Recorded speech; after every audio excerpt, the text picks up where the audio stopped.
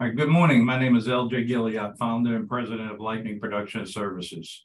Today, I'm going to talk about the value of EMI scanning using LPS's proprietary scanning technology that has been commercialized now for over 2 years with LPS continuous sucker rods. I am a co-founder of this technology with 2 patents pending with the USPTO.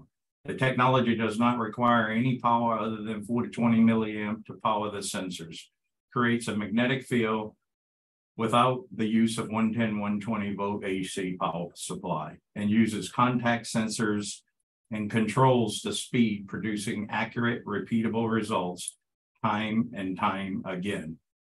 Challenges with traditional scanning methods. Imprecise visual inspection methods result in premature failures due to running bad rod back and hole, and results are varied based on speed, contact versus contactless sensors, and largely due to operator interpretation of signals and calibration methods.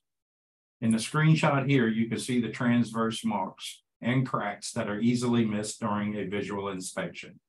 On the right is displaying deviation that can cause rod wear and fatigue. In this case, the orange lines are using a gyro overlaid with MWD, the blue lines. Here we have a case study from the Delaware Basin. From initial conversion to rod pump, this well presented problems. It only ran approximately 100 days after initial install when it was pulled for a shallow rod part.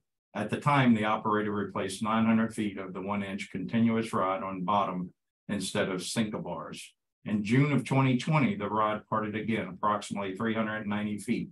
You'll see on the scan on the bottom left, there was some bends in the rod string that looked to be from compression, and the top 1-inch taper was in pretty bad shape. The operator decided to replace the 1-inch section. Also, at the time of these scans, the downhole card appeared to be solid, making this well even more challenging. In September of 2020, the rod string was pulled and scanned again due to a parted pull tube connected to the pump.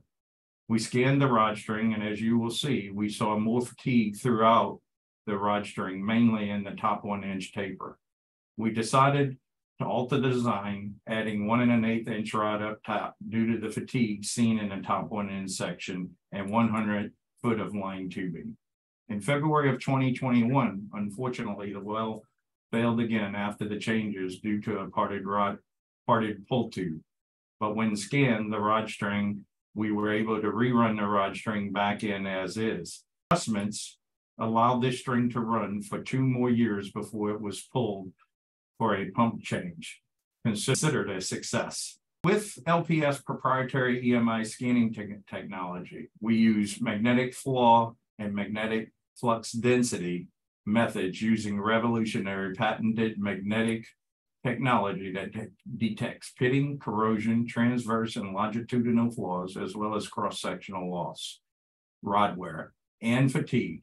No power requirements to power the magnetic ring, making it safe to run at or near the wellhead. No delay to workover operations, setup and breakdown. In most cases, coiled rod we rig up in less than 5 minutes.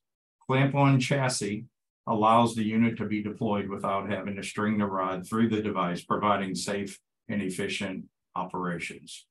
Predictive failure analysis, having multiple scans on the same rod over time, allows the operator to monitor rod wear and identify corrosion over time. Detailed engineering design analysis, having multiple scans over time, has proven to be a useful tool in redesigning the rod string, resulting in longer run times as presented in the previous case study here. Contributes to ESG credits, enabling the operator to reuse rod versus buying new rod. I want to thank you for your time. We look forward to working with you on your future project.